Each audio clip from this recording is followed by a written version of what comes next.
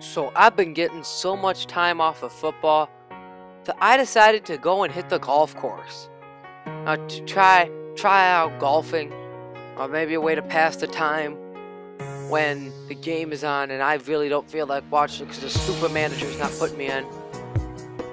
And a good way to keep my fitness up too, sprinting, running to the ball, running from hole to hole.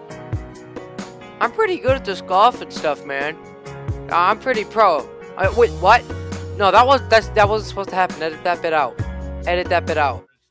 But Joyd's gonna have to take a break from his golfing. Oh, maybe he won't. We got a game against Toronto FC that he's not playing in. So now he can work on his golf swing before he gets a chance to get back on the football pitch. Now he's got to put the clubs away, get out his boots, and play a game here against Columbus Crew in Columbus.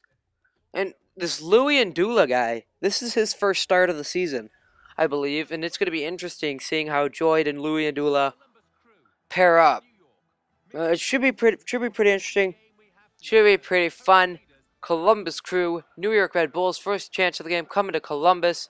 Because stupid Mudasucker loses the ball. Finley crosses that in. Glancing header in Mirage. And now Louis and Dula finding Joyd on the through ball. Oh my gosh, what a ball. Absolutely amazing ball. Joyd shedding defenders off. I thought that was a penalty. Ref doesn't give it though. But we get another chance here. 45th minute.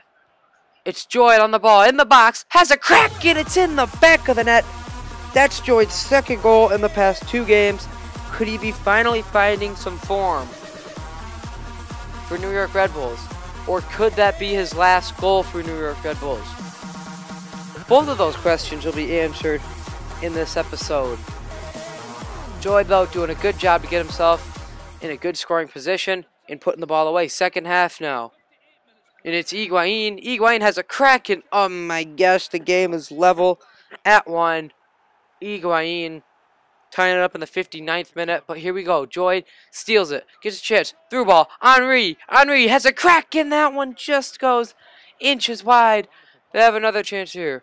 Wyzercha has a crack, and Wyzercha ties it. And, he actually puts them ahead. Oh my gosh.